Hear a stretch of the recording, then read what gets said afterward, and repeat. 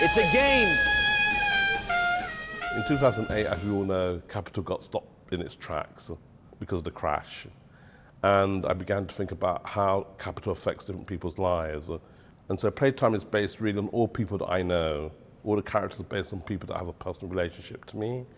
And to make a work that somehow look at this subject area of capital flows, of the way in which it affects people's lives, and the way that we're able to really try to think about these questions in a general sort of cultural sense.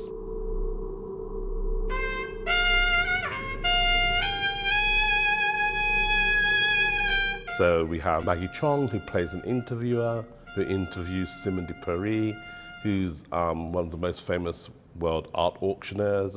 I'm always phenomenally tense before every auction. We have a protagonist, James Franco, who plays an art dealer, who talks about the relationship between art and, if you like, speculation. More and more, the world of collectibles have taken on characteristics of broader financial markets. Then we have Mercedes Cabral, who plays a maid in Dubai, who's really trapped actually in her labor, in her space.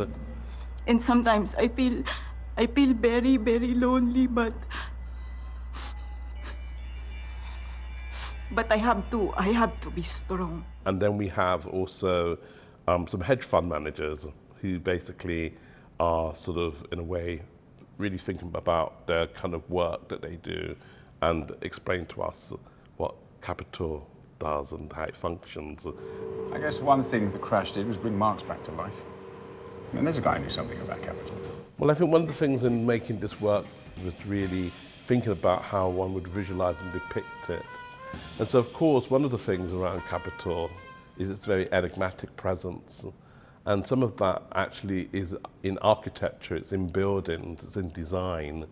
And so in the work, I very much look at the way in which design and architecture functions as one of the marvels of late capital, and at the same time has this slightly alienating effect. So we find characters in spaces where, in a way, they're kind of speculative spaces, where they've been made, but there's not many people in them, they're empty, they're kind of, you know, have this phantom-like presence. And so in the work, it's generally a work that's really trying to look at capital in its different sort of disguises, whether it's data algorithms, which are sort of in these computer black boxes, or whether it's sort of in the mist, whether it's in the kind of mineral extraction, which is producing these sort of like fog, misty landscapes, or whether it's actually just in the linguistic pronunciation of an auctioneer like Simone de Paris.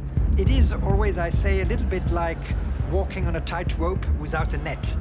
One of the things which, when I was making the work, hadn't quite developed, but somehow I think I was maybe hinting towards it, is this speculative quality of artworks. So you get some of it in discussions around sort of works when they're being auctioned with someone like Simone de Paris, but you also get it in the algorithmic aspect of, let's say, how images are made. So for example, a lot of the images which are surrounding us in this gallery, they existed as files, but they're materialized into artworks and they become photographs.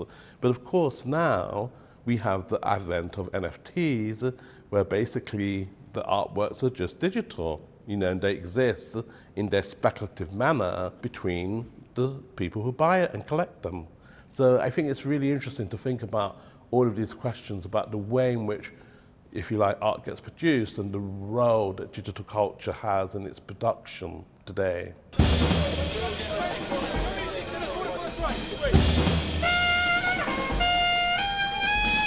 It's a game.